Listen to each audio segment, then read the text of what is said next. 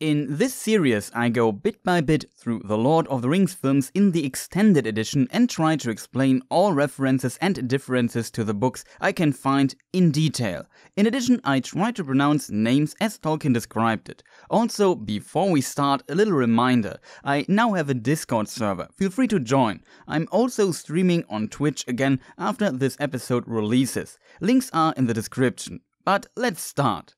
Bree has always been a fascinating place for me. It has this romantic adventure feeling that I often think about when I play fantasy tabletop RPGs. In those, your characters often end up in the tavern, drinking ale, looking for opportunities, people or both, while loud laughter halls through the room, filled with the warm light of the fireplace and candles, seemingly pushing both your problems and the troubles of the world away, at least for now. In The Lord of the Rings, this feeling appears when the Hobbits are standing in front of the Prancing Pony. Even though all the big houses seemed a bit weird for Sam and the four Hobbits try to be very careful, but when they go inside, their cautiousness seems to slowly decrease over time. On the sign above the entrance, we see a white pony on its hind legs, which is described in the book too. I really love this shot of the sign in the film. Still, there are small differences. In the book, we find the white letters Prancing Pony by Barleyman Butterbur over the door and not on the sign, but still, it's pretty close and makes totally sense for the shot. Another example of how well they capture the essence of the chapters and made it work in film. Last episode, we stopped at the four hobbits talking to Mr. Butterbur, the innkeeper, who seemed to remember something. The book and film have some differences here. Of course, Frodo introducing himself as Mr. Underhill is in the book too, but after that we will see some differences. However, the film also plays a bit with expectations if you know the book. In the film, the innkeeper Butterbur repeats the name Underhill as if he would remember something, but then they ask for Gandalf and he flat out says, no, haven't seen him in 6 months. In the book, the name Gandalf isn't dropped immediately, but Butterbur also tries to remember something when he hears the name Underhill, but can't. Frodo is a bit suspicious, and if he would have said Gandalf, Butterbur would have most likely remembered what it was. We come to this in a moment, so again, some differences, but also some references. Then we see some shots of the people in the Prancing Pony and the hobbits eating at a table. In the book, they were led into a separated parlor to have supper, and Nob, he and Bob were the two hobbits working for Butterbur, showed them their bedrooms. He and Butterbur also served the supper and invited the hobbits to join the company in the common room. This part was removed in the film, and the hobbits stayed in the common room almost all the time. Also, Merry warns his friends to be careful on what they say to others. He also wants to go a bit outside. Pippin also asks Merry to not go too far away from the inn, because it's not safe. So both act more mature than they would in the film, at least to some degree. So Merry stays back and later goes a bit outside. Frodo, Sam and Pippin decide to join the company and enter the common room. While Strider, sitting in a dark corner, is straight out of the book, the crowd of the inn seems far more mixed in the text. There's a dwarf company and hobbits are mentioned among several men, even some from the south. The film scenes work a lot with people on stilts, and they use a scaled-up rebuild, so a giant version of the set, also scale doubles in some scenes to create this illusion. They put quite some effort into this. I think here we also see someone who could be a hobbit, and this guy in the background could be a dwarf. In the Prancing Pony scenes from the Hobbit films, the different peoples are easier to recognize. The company in the inn is pleased to see the hobbits and even welcomes them, while Butterbur introduced them. Some suspicious men seem to observe the hobbits, which is also mentioned in the book too. One of them is a guy called Bill Fernie. We come back to him later. The people are curious about news from the Shire, from where they have rarely visited these days, and so the three hobbits begin to have conversations and drink some ale. The Bree hobbits also have some Underhills among them and think that Frodo is a long-lost cousin. However, it becomes quite difficult for Frodo to make up a background story for Mr. Underhill on the fly. Also, he is asked what he does, and he explains that he is interested in the history and geography of the area area because he writes a book about it, which brings the people to tell him all kinds of stories. But when he does not start writing down notes or writing his book right on the spot, people lose a bit interest in him. We see this hinted in the film with Pippin talking to all kinds of people, while Frodo and Sam are a bit isolated. In the book, Frodo, Sam and Pippin all talk to people, and Merry is missing from these scenes completely because he is outside. So the pint dialogue is, for example, not in the book, but it indicates that Merry knows Bree and the Prancing Pony, at least a bit, which is the case in the book too. So Pippin tells some funny stories from the Shire, and many people start listening to him. We see this in the film too. Then we have the scene where Frodo notices a figure with a hood sitting in a dark corner, smoking a strange long-stemmed pipe. A hood overshadowed his face. Only the gleam of his eyes could be seen watching the Hobbits. Frodo asks Butterbur who he is without looking. He says he comes here infrequent. Sometimes you see him often, and sometimes he's not seen in months. He is one of the Rangers. His name is not known, but people call him Strider here, and the people of Bree find the Rangers suspicious. This scene in particular was adapted so well in the film. It's really like seeing the book coming to life. The follow-up is, however, a bit different. In the book, Strider asks Frodo to come to his table, and they have a brief talk. Both book and film play a bit with if Strider can be trusted. They manage to subtle hint at that Strider must be a good guy over a short time, but I think they do this fairly well. Strider warns Frodo that his young friend, meaning Pippin, is talking too much. Frodo got alarmed too, as Pippin started to talk about Bilbo's birthday party. The last thing he wanted was that the name Baggins was said aloud. Now you may think that the book continues as it does in the film, but no, both have a lot of differences in the following scenes. To get the attention away from Pippin, Frodo climbs on a table making a speech, quite similar to the speech scene with Bilbo at his party.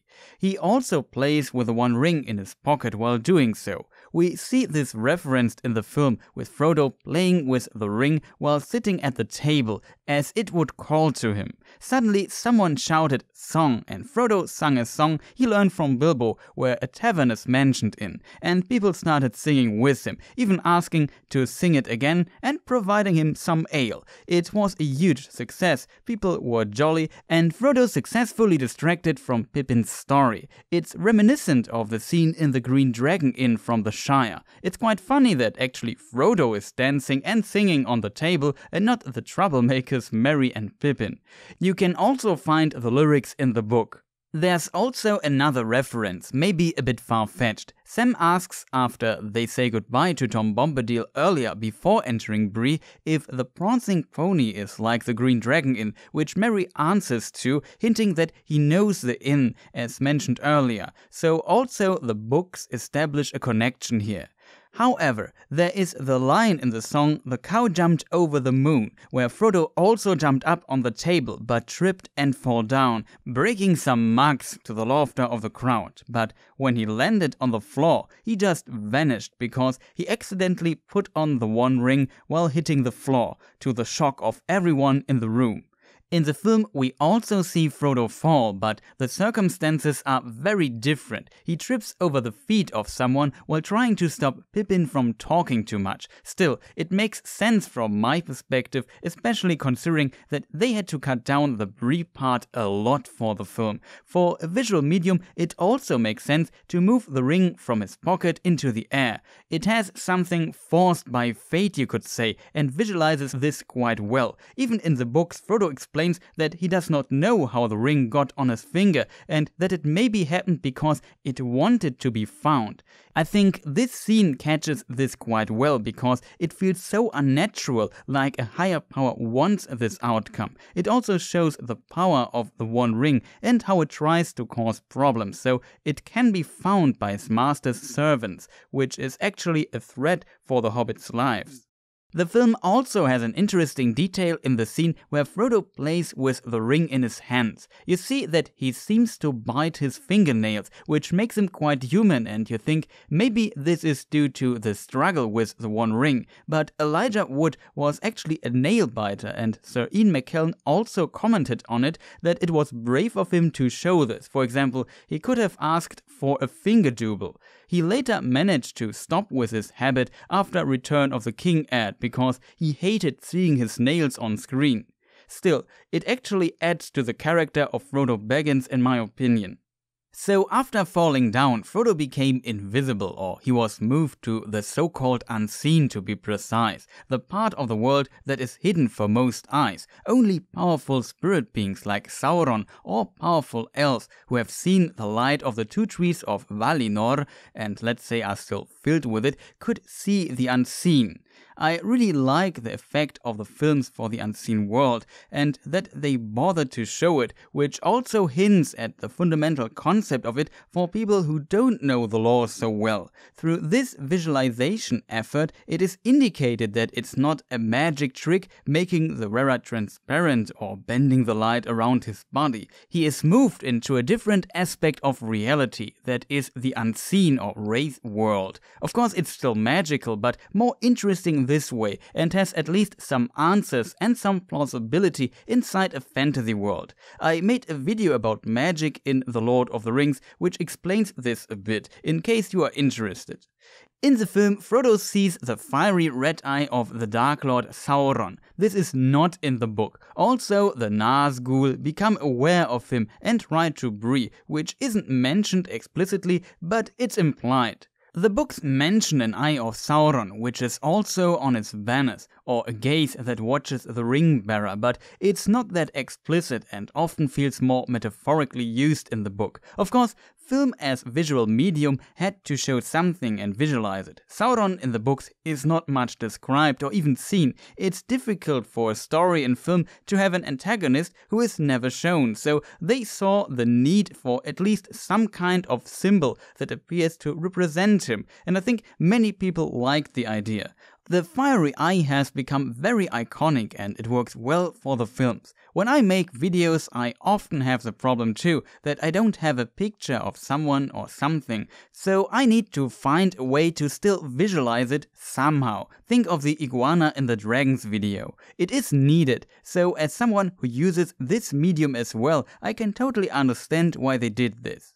However, after fearing the eye and the voice of Sauron, Frodo takes off the One Ring. I really like the Nâzgul shots riding through the night, by the way. A really cool scene, and the second time where the danger of the ring truly becomes reality for the Hobbits. In the book, there's nothing of this. People were just shocked and even upset. Also, the suspicious-looking guy called Bill Ferny leaves with another strange guy, a squint-eyed southerner. Both whispered during the evening looking at the Hobbits. No clue who the squint-eyed guy might be in this crowd. Either this one or that guy, I guess. In the card game, it's the guy with the mug. In the book, he is probably from Duneland and potentially a half-orc, which is not represented in the film at all. He's a trusted man of Saruman, and together with Bill Ferny, who is probably also working together with the gatekeeper named Harry Goatleaf, they are selling information to the Nâzgul. As said in the last video, we have a small conspiracy going on in Bree, and Bill Ferny seems to be the local leader. Frodo, in the meantime, crawled invisible to Strider and took the ring from his finger. The crowd was speculating in shock what happened. They were not amused and discussed with Butterbur. Strider now asks Frodo why he did that and also hints at the ring, seemingly knowing about it, which makes Frodo suspicious. He even calls him Mr. Baggins, which Frodo ignores. The mysterious man also wants to have a quiet word with him when the situation cooled down a bit. Frodo knew how dangerous the situation has become for him now. The Hobbit agreed and went to the crowd, trying to deliver some kind of explanation that he just crawled under the table and then having a few words with Strider, which is suspicious in of itself, because the mysterious rangers were not very popular in Bree. The people were not pleased with his explanation, slowly leaving the inn until only the Hobbits and Strider were left, not even saying goodnight to the Hobbits. This would be a topic for conversations in Bree for quite some time, and a disaster for the Hobbits. The enemy knows now where they are, and that Frodo Underhill, who is probably the Baggins they are searching for, has the ring. The Hobbits have a brief talk with Butterbur, who said that all customers went home, but now he finally remembered what he has forgotten. They go back into the parlor and Strider follows them unnoticed, which is quite impressive and shows just how skilled he is, but also why people fear him and the Rangers. Only when the Hobbits put some logs into the fire, they notice him sitting in the corner of the room again.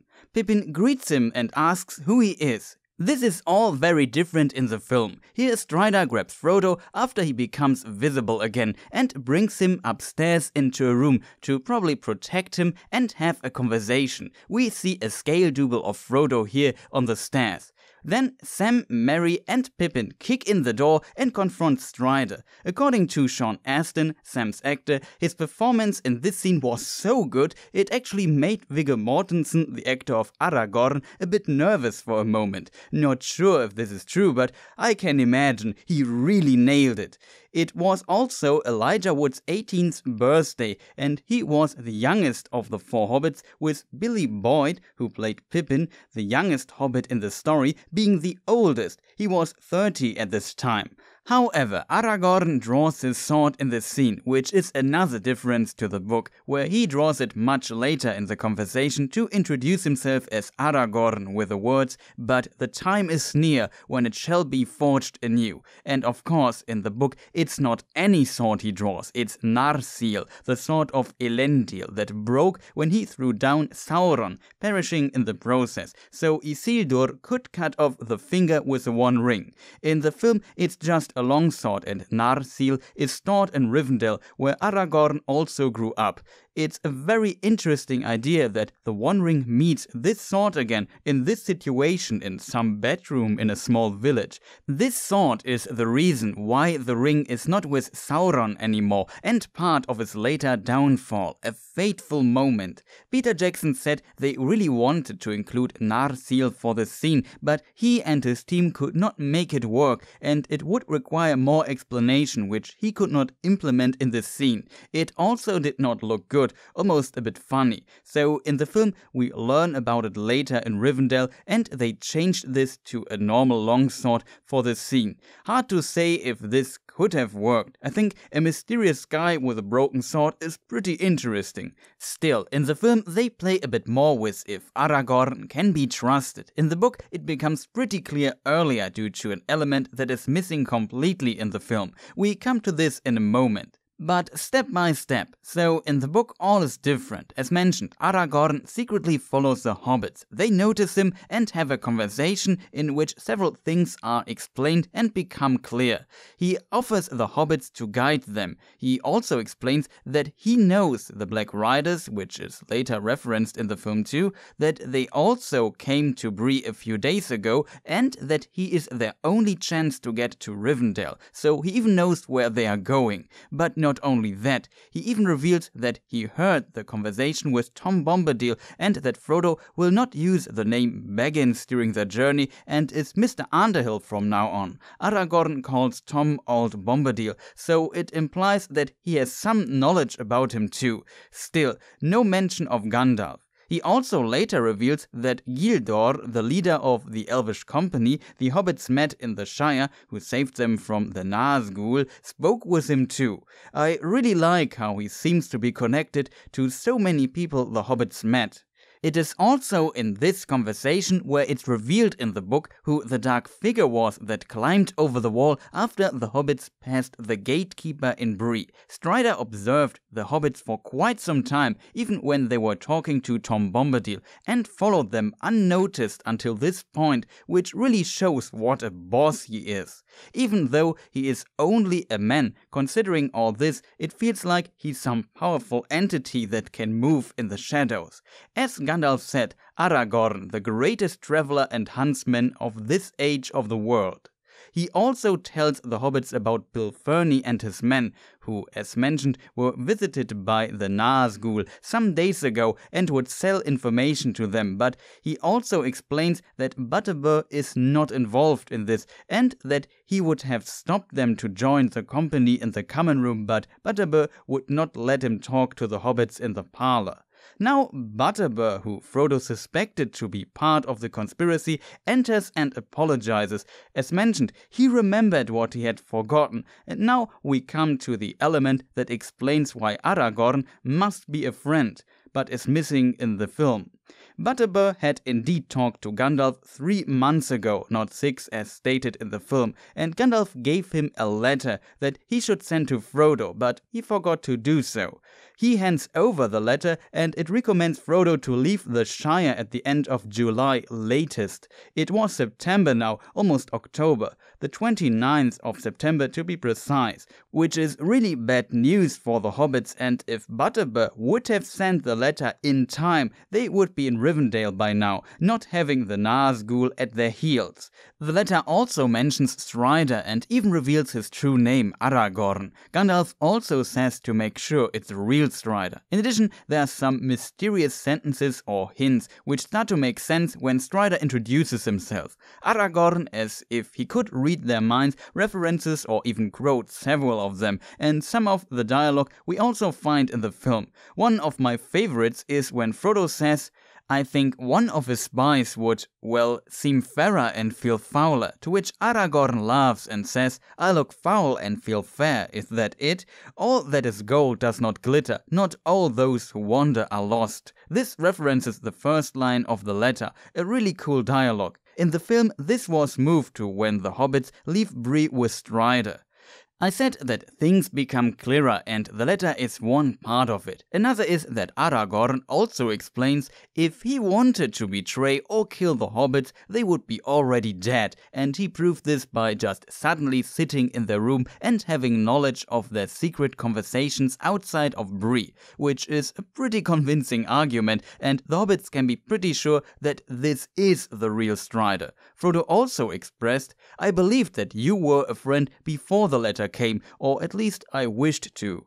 I can really recommend reading these chapters. It was a lot of fun rereading them multiple times for my research. However, a few things are still missing in the Bree part, for example Merry, but we will discuss those in the next episode. Thank you for watching.